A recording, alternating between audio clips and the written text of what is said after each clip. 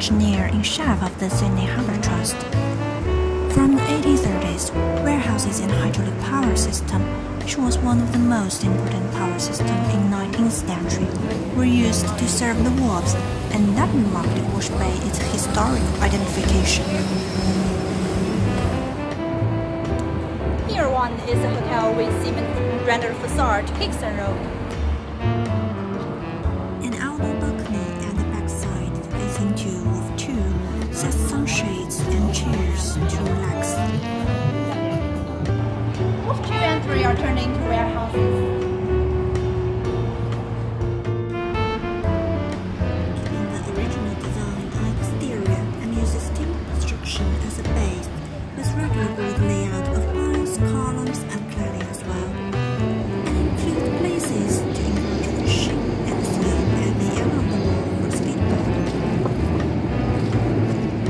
Wharf 4 and 5 are two-story wharfs with brick facades to Hickson Road, which are designed for cultural use. For example, there are several training rooms, choir classes, and a dancing studio. Apart from this, the activities in Wharfs 4 and 5 changes a lot in different times. People usually use lower part of the construction for dancing, choirs, and other practice in the daytime. However, upper levels are often crowded and busy after sunset because people would like to hang out at pubs, theaters, or bars.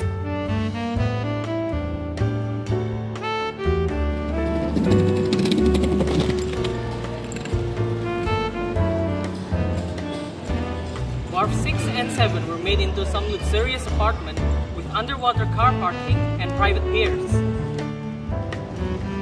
All of them are private domain area with secured access, consisting of 140 units of apartments over 6-story high, and the top floor comprising of 2-story penthouse apartments. People who live here will often be seen driving their own yacht to the sea delightfully at sunset.